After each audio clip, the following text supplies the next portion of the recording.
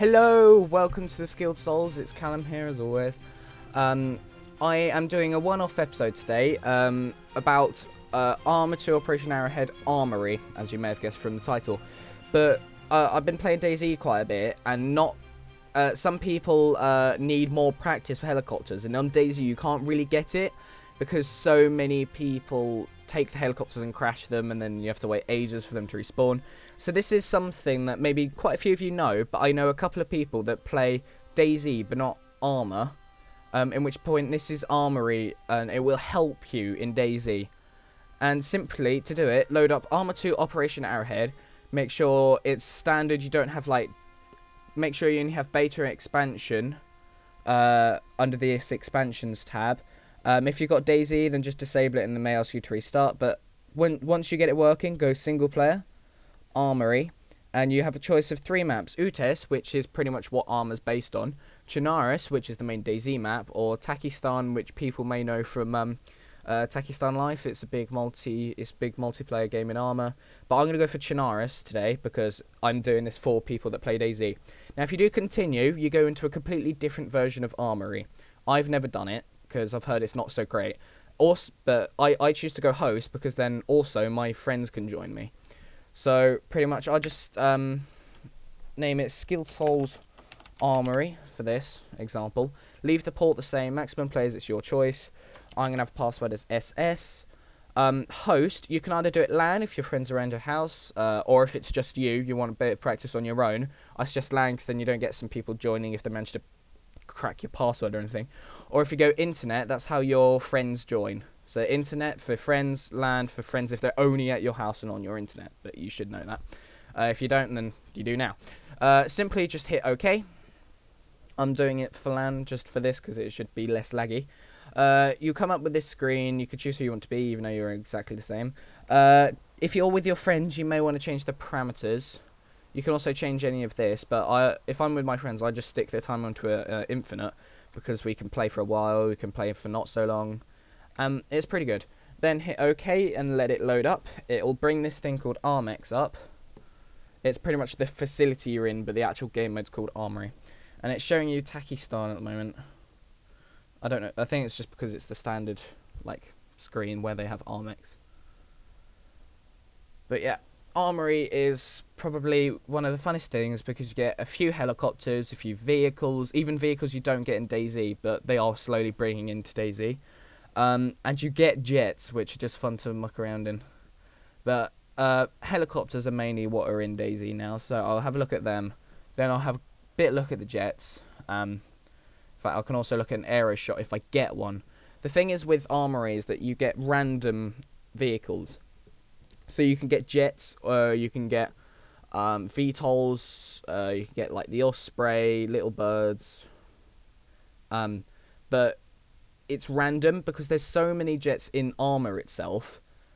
You can't just base the vehicles on DayZ, so we have to hope we get a good one. Just hit continue there, and it should load up with the Chernarus at the airfield. Should, if my game loads quick enough. It's so slow. It's being real serious and then just so you spawn in. You have just a M4A1 CCO, which is like the standard gun. It's pretty good. Medical tents you can go, I think, if you get injured in any way. I don't know. I normally get killed by my friends before I get to go there. There's some vehicles here. I like picking up the bike because it's pretty cool. You get meta challenges which pop up. I'm going to go into challenges in a minute. But I will show you. So in this first one, you have some vehicles, and here you have a Euro ammunition, and you've got majority of these vehicles have been in DayZ, so you get if you're on this now, you'll probably get different vehicles. Oh, sounds a little bit loud. Hopefully it isn't too loud for you. Then you get some tanks, and then see here we have an Osprey. We then have 2 aero shots, which is good because they're the ones you get in DayZ, and I'll show you them in a minute because I'm a pretty good, decent flyer now. And then you get helicopters. I think that's a Little Bird back there, which I'll start off with because that's the... Yep, that's a Little Bird. This isn't the exact one you get in DayZ. In DayZ you get the other little bird. The only difference is that it's grey, and like this one holds more people and rockets. But yeah, it's pretty cool. So yeah, if this is pretty much a tutorial, also a bit for flying. You get in by scrolling down like normal, and then press Q. Make sure you have auto hover on. To know it's on, it should say auto hover off if you scroll down. This is just a bit of a practice for you, in which point you can learn all this yourself. Simple right, left, and auto hover just balances you back up again. If you have auto hover off, you do that, it doesn't balance you back up again. Don't do what I just did unless you're actually good with helicopters. But the idea is you can fly around, you have rockets, bang bang. You can muck around with your friends. It's actually quite fun because you can go over the whole map of Chinaris, as you can see here. It's the whole map, but that here is the main area for it. Right. Any more about helicopters is that you get all these different ones. As I said, they are always different. If you don't know, Z to go down. I'm currently got alt on. I use it quite a lot when flying. X to go left, C to go right. You can do your mouse that way if you prefer. F changes weapons, but you don't get weapons in DayZ, so I don't really know why I'm asking. Well, I mean, like you don't get weapons as a helicopter driver, pilot, whatever. A cool tip is, if in DayZ, I've had this several times. If in DayZ you are oh, right, 1 second. Just need to quickly turn my sound down. Hopefully this isn't recording my desktop, otherwise I'll cut it out. Right, I just will turn down my sound quickly. I don't know if I cut that out yet, but cool thing, if you need to take off and someone's shooting at you, a good thing to do in a little bird, because it's my favourite helicopter, is just literally press S, bear with it, and then you can fly it like that. It will take some practice, otherwise you'll probably crash, at which point it's a good way to get going. So I'll show that to you again. If you've just like flown up, you just hold down, in which point the helicopter will go backwards. It will automatically spin. I'm not doing that. And then you're at highest speed to carry on flying where you're going. Just little bird for DayZ. If you're on a server, with barely any people on it, it's pretty good, but preferably no people, because the little birds are really, really weak, as I will probably demonstrate for you now. When you land, turn auto hover on. I've kind of been practicing for a while, so I can do it without.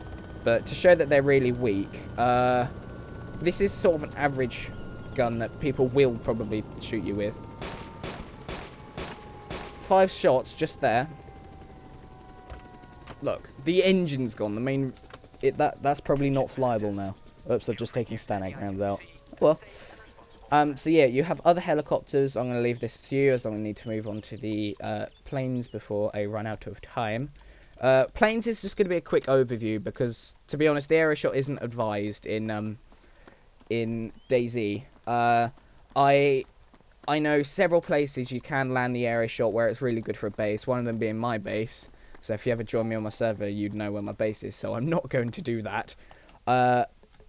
It may look like this. I can't remember what it looks like. But yeah, for planes, as it's something people really rarely get to see, you press Q and you have to hold down Q to get going, and then use X and C again to turn. Sorry. In which point then don't go too fast, because the aero shot isn't one of the fastest things in the world.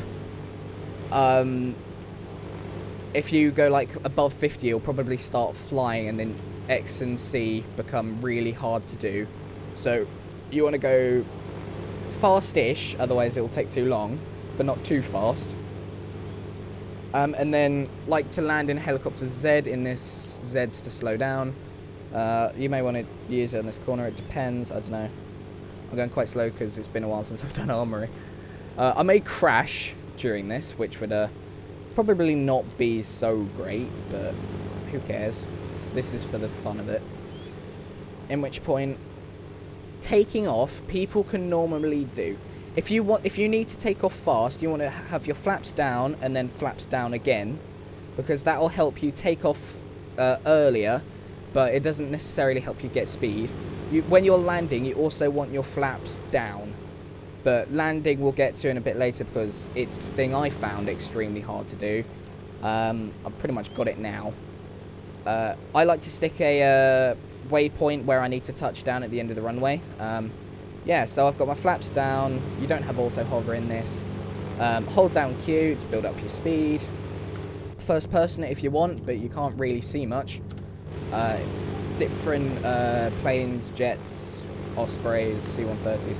Wait, did I call that an Osprey earlier? Whoops. I'm sorry if I did. That's a C-130. Look, I'm already in the air. This thing is pretty insane. When you're in the air, you want your flaps completely up, because then they're flat, and then you can gain speed. Always hold Q if you want to gain speed. Otherwise, you will probably drop out of the air. It probably isn't a good way to start flying. With the aero shot, you can probably land fairly well at the Balota airstrip and the northeast airstrip. If you're going to land at the northwest airfield here, you will probably be killed, because there are quite a lot of people that always go loot the barracks. So simply you can fly. I'm not going to do a big fly, I'm just doing a small demonstration to show you what it's like.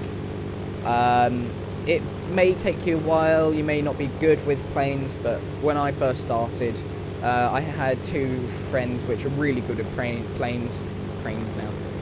I wasn't so great, and they were able to do sort of funky things. I wasn't as such. So yeah, use the mouse just to look around, or you can use W, which goes down, and S. A and D is that. X and C, as you've seen already, it turns you. But if you do what I'm doing now, look at the speed at the top, it goes down so much. Right, now I'm holding Z to sort of slow down, but it is an aero shot. I'm going to put my flaps down halfway for now, because I still need to get over these trees. Should probably put a bit more speed. The aero shot is probably the easiest thing to land, and you should learn with the aero shots before you move on to jets. Because otherwise it will probably not be a good experience, because they go much faster and you need more practice. Right, I can see the runway, I'm sort of coming over the trees, can stick my flaps down again. I'm not really in line, hopefully you're better in line. That's the one problem, you need to get in line. With the aero shot going so slow, it's easy. With other ones, no, it's not so. Well, it is if you become more advanced, like I could probably align. But yeah, I'm not coming at like the best angle right now. Actually, no, that's actually really good. So now I'm holding down Z to slow my speed. You want to go down. The aero shot is fairly strong, and sort of stops pretty easily. Right, so now you want to sort of lower it down. With the aero shot, you want to touch the front wheels first. Oh, sort of bounced off then. Front wheels first, and then sort of just slow down. I just sort of turn the engine off because I can stop in that amount of runway easily, and I have perfectly landed. Almost. Give it a minute. There we go. Landed. Right. You may have saw it did come up with landing autopilot. That's very good for me, and that's a good way to show you how you land with these vehicles, because you can see everything. If you do anything, it doesn't adjust it. Like if you move your mouse, it doesn't do anything. You have to turn off autopilot first. Oh, my phone's going off. I will be back in 1 second. Right, just sorry about that. My phone was going off at me. Right, for this final part, because I'm reaching the sort of 15-minute mark, I make my videos, but this is kind of a one-off, so it doesn't matter if it goes over. So that's the whole vehicle idea of Armory, right? But some people want to get some practice at killing people as well. Armory is also good for that, because if you've seen me scrolling down, there's an option that says quick menu. Then there's disable assistance and show rankings. They're not really important. But voting menu, if I go voting menu and then challenge menu, you can see these different challenges which you can do around Chernarus. I'm going to show you one in a second, but before I get onto the voting challenges, if I go again quick menu but then quick select menu, this is how you choose guns for that challenge. So weapons, rifles. What gun do I like? I like the G36C, but for this one, I'm going to go for the M110 night vision scope. And then it comes up saying SkilledSouls has selected item M110 night vision scope. In which point you've picked your gun. You can pick vehicles, but it's pretty stupid. I go for a gun. So then if there's a group of you, you all need to pick your guns. Then you all need to go voting menu. You choose the one you want. So I'm going to choose... oh, what one sounds interesting? I'm just going to go convoy ambush and show you what that's like quickly. Then I'm going to go... Ooh, what one? No, yeah, sorry. Don't know what that was for. Then you need to go voting menu and then start operation. At which point you need everyone to start the operation. And then it will probably say something on the lines that you have to wait for the meta challenges to finish. So I've got 20 seconds to get into that over there, which I'm not going to because it's probably easier just to wait till the challenge goes. And then I will be able to show you Convoy Ambush. I will see you there in a second. Right, it will pop up saying, attention visitors, we are now starting operation. In which point it loads you, it shows you the map area you're in. It shows that the start of the convoy is here, and that the end of the convoy is down here. You spawn around this little area, so you can see what you have around you. So if I run, I will have a town there. If I really run fast, then I could get into Lopatino, but I won't be able to. I'm going to quickly fast forward. I don't know. No, it's starting in a few seconds. Don't ignore that. So you can see what I've got, and then it's fast traveling you, as it says up here, to the location. At which point you and your friends will spawn in. And you have the road that this convoy ambush comes along.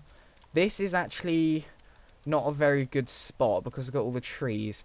But I'm going to try and run to that little town that I saw on the map. Wait, what way am I going? So I need to run here as quickly as possible before that convoy ambush gets there. Because the idea is I'm going to try and literally ambush the convoy in the town. I am going to die unless I become very good, because the convoys are always different. You can sometimes get BTRs, you can sometimes get something simple like Urals. But the idea is you practice these different votings that you saw on the list earlier. So like there's attack location, you can charge in and then attack a location or defend an area. I just went for convoy ambush because it's probably the quickest. On this one, you do not have any lives. Well, I mean, like, you have infinite lives, sorry. In which point, you're able to be, you're able to keep spawning back and try and kill the ambush. Convoy. I'm muddling up my words because it's, such an interesting thing. I'm too focused. Right, what way are they coming from? They're coming from the major road left. At which point, I'm going to sort of pin myself. Ooh, can I go here? No, I can't go here. They're not there yet, are they? No. Ooh, I could just go here, in which point I've been running, so I need to sort of lay down. And the idea is, I can see the convoy when they're coming. When they come, I'm going to resume recording, because I'm going to try and make this shorter as possibly possible.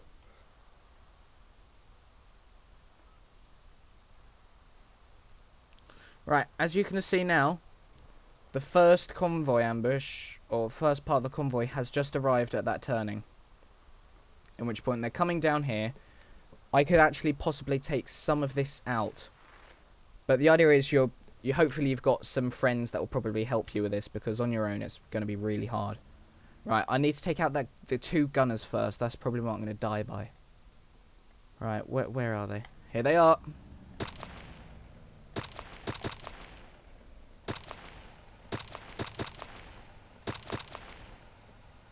Sometimes the drivers get out, but not really often.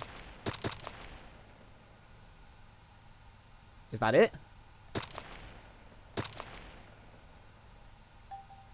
Yes! I did it! Sorry, that's amazing for me. In which point, yes, you are able, while it sort of prepares, it will randomly move you on to the next challenge. So yeah, this is Armory. It's probably one of the funnest things and probably it is quite fun with more people. But it will practice you for DayZ. That's what I'm trying to get at in this episode. So yeah, thanks for watching. Please like, favorite, subscribe, and share if your friends are struggling at DayZ as well. Thank you. Goodbye.